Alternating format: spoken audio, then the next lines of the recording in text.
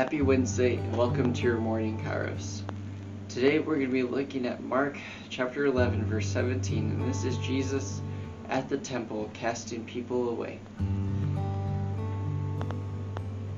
He said to them, "The scriptures declare, my temple will be called a house of prayer for all nations, but you have turned it into a den of thieves."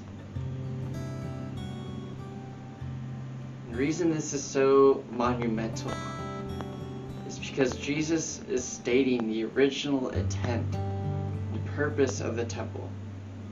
Jews and Gentiles alike will flock here to pray and worship God. But instead, a lot of the Jews at the time have been turning it into their own money-making scheme. They probably don't see it as all that wrong. I mean, people need these animals that they're buying to go and worship, to go make their sacrifices, to go be ceremonially clean. So they think they're doing a good thing.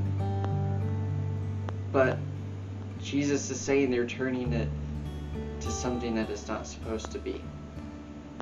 People aren't supposed to just be buying their sacrificial animals. And I think in a similar way for us today as Christians, we can think we're in this rut where we think we're just doing things the right way, the good way, the best way. We're doing things Christ's way. But then sometimes we're not. And it's hard for us to think that we're just not doing it. But I think that's when we need to rely and pray to Christ to reveal to us when we're doing something that we're not supposed to be doing, even if it might appear as a good Christian thing to do. Are we doing it the right way? Are we doing it with the right motives? So for this next minute of prayer, I want you to pray and reflect with God where you might have been doing something that God has not been wanting you to do it that way.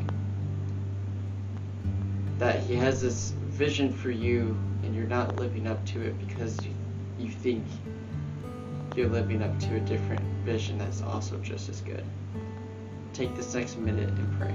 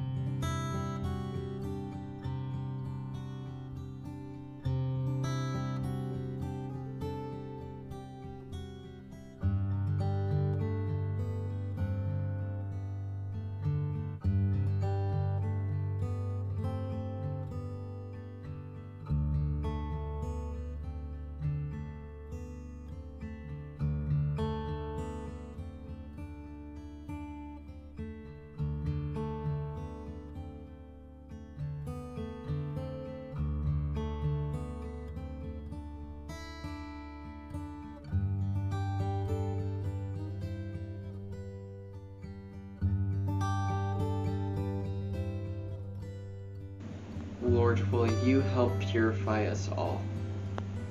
Where our hearts are tugged toward 1,000 different idols, may we only look to you. Have mercy on us, Lord Jesus. As sinners, we pray.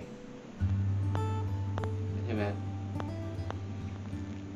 So on this Wednesday, I want to leave you with this attention question.